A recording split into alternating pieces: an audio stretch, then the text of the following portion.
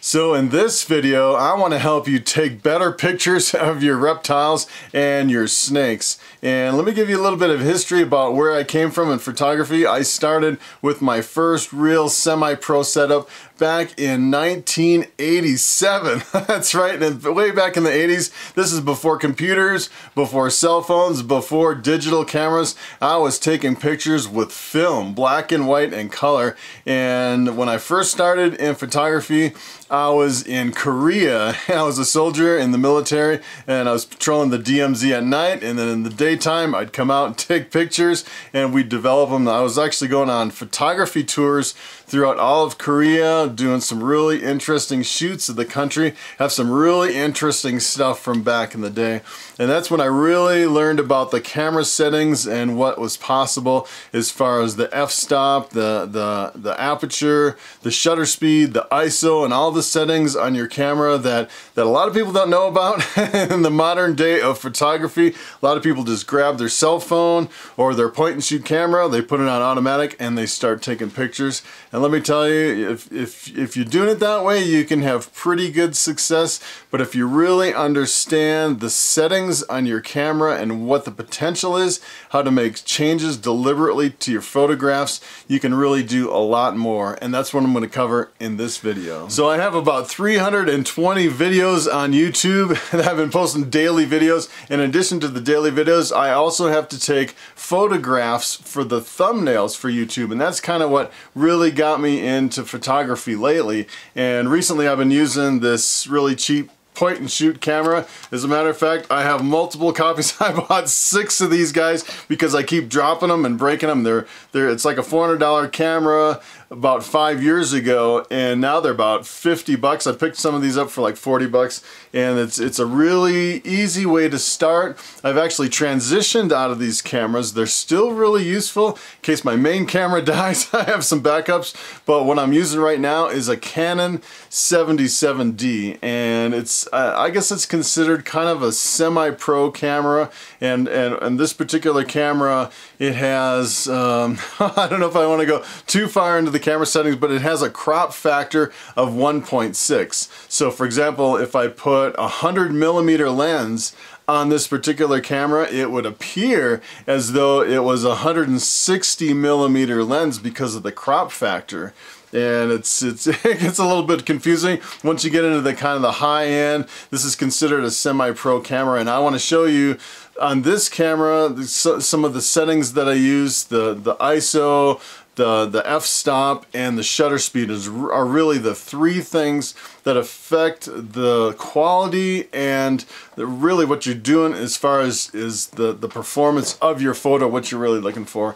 And I would say as a photographer, you're really more of an artist. And everyone will say, oh yeah, you gotta take a picture this way, you gotta do it this way. And most people, you know, I was looking over a lot of these, you know, how to take pictures of your snakes, the videos on YouTube, and most of them, they don't really go into the camera settings and how to really optimize the photography. A lot of people are just pulling out their cell phones, or I've actually seen where they'll take a camera like this, the 77D, they'll just put it on automatic and just start snapping away. And that's really not the way you want to do it. You really want to understand, you know, the shutter speed, the ISO, and the f-stop, or what they call the aperture. It's also called the speed of the lens. It's a really fast lens. If you're able to really have a really low f-stop, it brings a lot of light in, gives you a shallow depth of field. And I know it's really confusing at the beginning. And personally, when I'm taking pictures of snakes with my Canon 77D, really what I like to do is put it in full manual mode and have complete control over all the settings. And let me go over some of those settings with you now, and I'll kind of explain each one, and we'll explain, you know, what the setting is and what the effect is on the picture. Okay, so here is a snake that I want to take a picture of. I'm going to show you. I want to set it up on my table, and it's a little male pastel bamboo, a really cute snake, really good looking snake.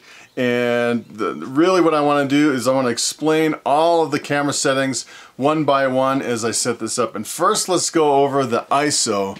So the ISO setting is really the sensitivity of the film in the camera, and you can take you can take pictures in really dim light with a fast shutter speed if you have a really high ISO setting. The problem is if your ISO setting is really high, what you eventually end up with is a really grainy picture. And personally, I like to keep my ISO between 100 and 400.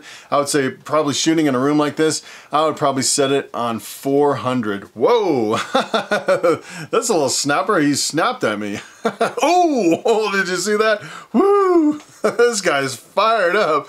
Woo. Look at that. Ooh. Now that's really interesting. I've never actually seen a snake bite like that before. Wow. Whoa. All right. Woo.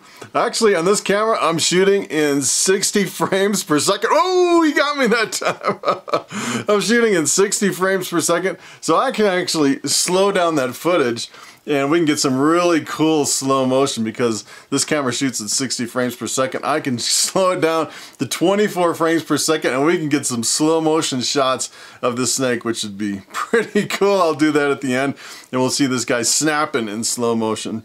But the thing you really want to pay attention for is your ISO. So for example, if I set this camera on full automatic and just start shooting pictures, I can almost guarantee the ISO is going to be set to something higher than 400. It'll probably be like 800 or 1600.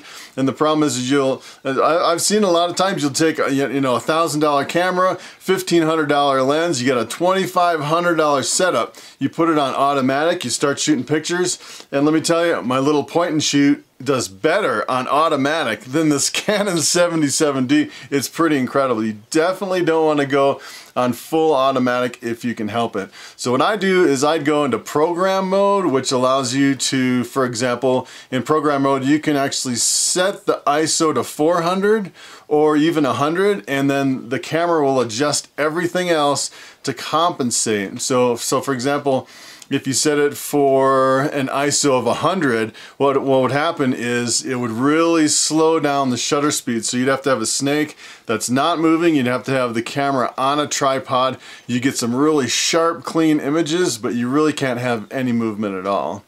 And that's kind of the disadvantage with the high ISO. So kind of a compensation would be to go to like ISO 400 in program mode, and then you have a little bit of faster of a shutter speed, and you can kind of control it that way. The other thing is to go into full program mode, and in full program mode you can set the ISO say to 400, and then you can also set your aperture. So for example, if you have a really low aperture or f-stop, what it does is it opens up the lens and it lets a lot of light into the camera so you can take pictures in a really dim environment. The problem is you get a really shallow depth of field. So for example, if you had like an f1.2 lens and you cranked it all the way open to where it's f1.2, what would actually happen is if you're taking a picture of this snake, you might only get the tip of his nose in focus and the rest of the snake would be out of focus. So it really depends what you're shooting for, what kind of artistic quality you want in your photographs, and personally I like a little bit more of the snake in focus. Ideally, I would say you'd probably want for something really impressive, you'd want the whole snake in focus and everything behind it out of focus. So you'd really want to dial in the f-stop to where it's it really depends on your lens too, but it really depends on what kind of a picture you want as far as the snake too. So let me kind of set this up and I'll show you what the camera looks like. What I'm going to have to do is I'll have to switch to my little point and shoots, and I'll kind of show you all my equipment. I'll show you this camera because you really can't see it because I'm recording from this camera. My point and shoot has pretty lower quality as far as video, but you'll be able to see what my setup looks like. Alright, so this is my Canon 77D. It's a pretty awesome setup. I have a lens on here that does really well for a really small space like this. It's actually an 18 10 to 18 millimeters, and remember it has a crop factor of 1.6, so the 10 millimeter is actually a 16 millimeter on this camera, which is kind of weird. If you took this lens, you put it on a full frame camera, it would actually be a real 10 millimeter, because a full frame camera has the full sensor size inside of it. It's a little bit complicated once you get into it. And I have this little mic on top. This is for my recording. It's a shotgun mic just for recording my videos. The thing I really like about it is this tilt screen, and you can really control all your settings right from the tilt screen here. And you have your little dial up on top. You can go into automatic or manual or program mode, a bunch of different modes. And it's a really nice, really powerful camera. I would say it's probably the best bang for your buck for a semi-pro camera. And the other thing I have is, of course, I have a couple of tripods. You definitely need some tripods. And I have a really nice camera case here with a bunch of different lenses. I like to use my 50 millimeter portrait when I'm doing some photography of my snakes sometimes. And I also have my lighting set up here. And what I'm going to do first is I am going to set up this lighting and show you what that looks like. Alright, so here is the studio in my reptile room. I actually have 3 different light panels for 3 angles of lighting, and what that really does is it pretty much cuts out the shadows, so I don't have to use a flash and I don't get any shadows. And it also allows me to really dial in my brightness and my color temperature. So on these I can turn down the brightness, and I also can change the color temperature from 5600 Kelvin, which is like a blue, down to 3300 Kelvin, which is like a yellow, and about 45 is pretty much like a daylight. And on my camera, for settings, I'm in total program mode, and I can switch back and forth between my live preview here and my program mode. And in program mode, what I can do is I can hit the Q button, go into my ISO, and I can change whatever I want for my ISO. You definitely want it between 400 and 100. If you put it on auto, I would say it's pretty unpredictable as far as what it's going to do. You can actually see it after the fact.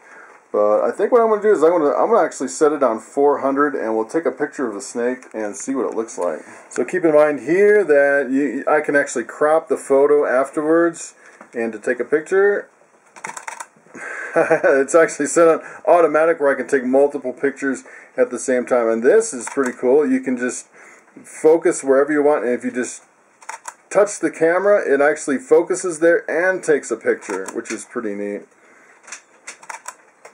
And I can also zoom in a little bit since I have the zoom lens. And we take another picture. This is pretty neat. Focus right on the snout. And that's pretty much all there is to it. Those are really nice pictures. They'll come out really fantastic. I can go back into my menu and go into, for example, it's got a really nice touch screen too, which is pretty neat. So if I go back into, let's see, let's go back into we're at the live preview. You have to actually hit the live preview button over here to go back into the settings, and then the Q button. The menu is a little bit confusing once you get into it, but we'll go back to an ISO of 100, go back into the preview, take a couple more pictures on ISO 100.